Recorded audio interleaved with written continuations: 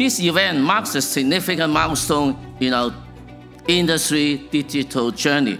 These technologies are not about replacing human workers, but augmenting their capabilities. Our skilled workers, together with our robotic fleet, are truly the new quality productive forces. Since the launch of Construction 2.0 in 2018, the government has taken proactive actions in spearheading the digitalization of the construction industry.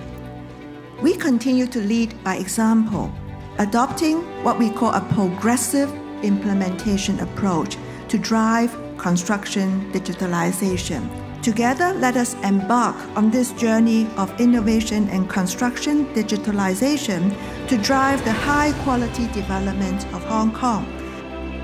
What is particularly heartening is witnessing how these technologies have transitioned from being novel concept to becoming the new standard of things around us.